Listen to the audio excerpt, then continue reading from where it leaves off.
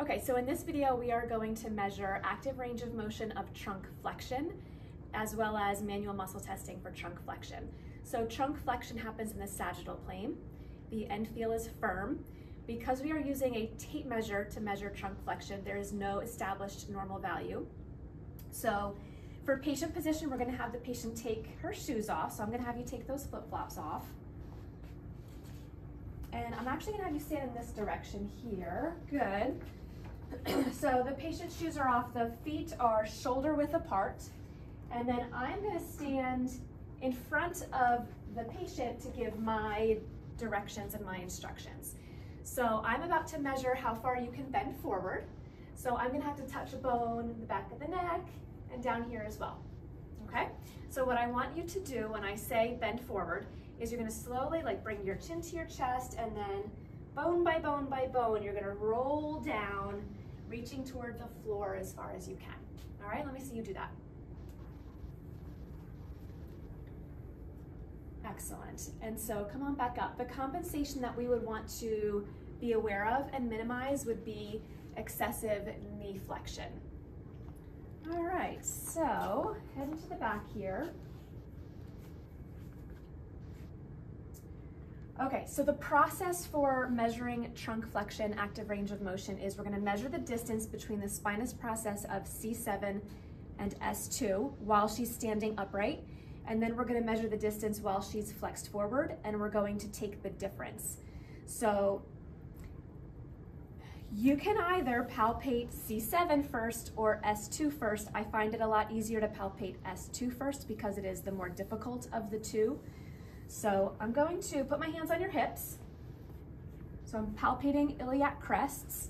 I'm coming along to the back. This is the L3, L4 junction.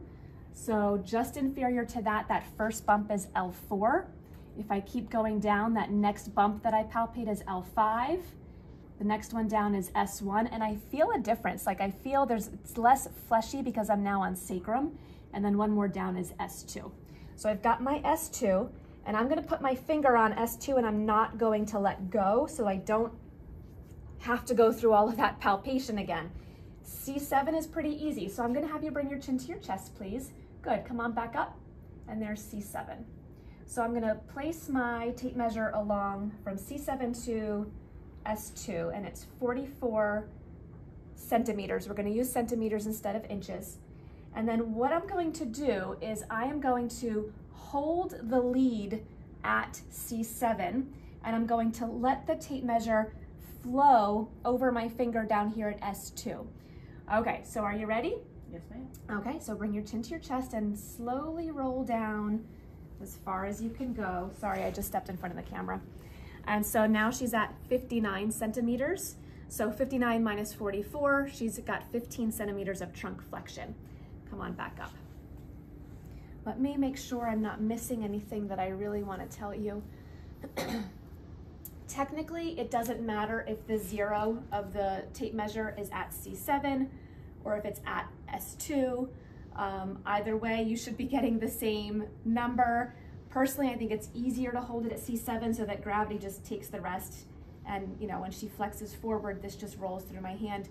But either way would be fine. And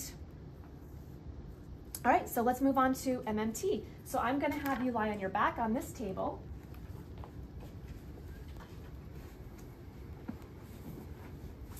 Okay, so when we do manual muscle testing for the trunk, it's a bit different from all the other parts of the body in two ways. One is that for grades 4 and 5, we are not providing manual resistance. So we are not pushing with our hands on the patient to provide the challenge.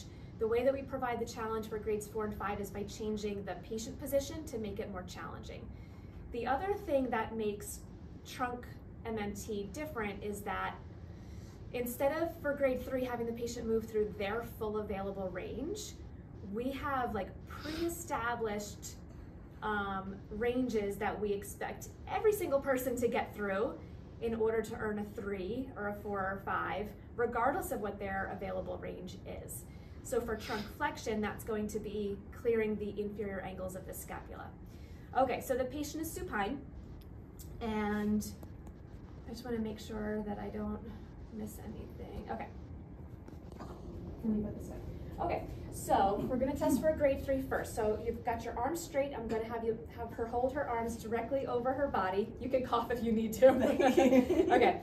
And what I want you to do, you're not going to do a full sit-up. We do not expect to see a full old school sit-up. We want to see more of like a crunch, a more modern crunch. So you're going to bring your chin to your chest and roll your shoulders up and reach for your toes. Go for it. Come on back down. Good. So I came back here to make sure that her inferior angles cleared. They did, and then I gave her that cue and come on back down. So she didn't feel the need to go all the way up into a full sit-up. What we want to make sure of, the compensation that we sometimes see is lifting of the feet off of the table. So if I saw that, I would say, let's do that again. Let's try to keep your feet down. So she was able to clear her inferior angles in that position, a grade 3. So she's at least earned a grade 3. So now we're going to test for a grade 4. So you're going to cross your arms over your chest and you're going to do the same exact motion. So roll up, come back down. You like very easily, just so you know, like they cleared by, yeah, so you can breathe easy. Okay, and then grade 5 is the most challenging. So she's going to cup. Now here's what we don't want. We don't want the patient to clasp hands behind head and then yank on his or her head. We don't want patients to cause injury while we're measuring their strength. So we like to have them cup over the ears. It minimizes the yanking on their head. The other thing is it's going to be much easier if the patient brings his or her elbows forward. So we want to give those cues to keep the elbows out to the side. That is what makes it challenging. All right, we're doing the same exact motion. Keep your feet down. Good, come on back down. So if she clears her inferior angles, that's a 5. Now let's say that we're going back to grade 3. Let's say that we were testing for grade 3, that first little crunch. And let's say that she was not able to clear her inferior angles. That's a grade 2. Because a grade 2 is either partial range against gravity or full range gravity eliminated. So let's go into the next position. Is hook lying. So I'm gonna have you bend up your knees, plant your feet on the table here. If she couldn't come up at all and I wasn't able to give her the 2, I'm still gonna give her another opportunity to earn a 2. So I'm gonna cradle the patient up, and by cradling her, I'm shortening the abdominal muscles. So I'm putting them more in like closer to their mid-range in that bell curve of length tension relationship to give them the best opportunity to fire up and show me that they're working. Okay, so I'm gonna have you lift your head. So I cradle up here and I'm gonna say, can you lean forward a little bit? If there's any rib cage depression, it's a 2. If there's no rib cage depression, but I feel something, contracting underneath my hands, that's a 1. And I don't feel or see anything, that's a 0. You can come back down.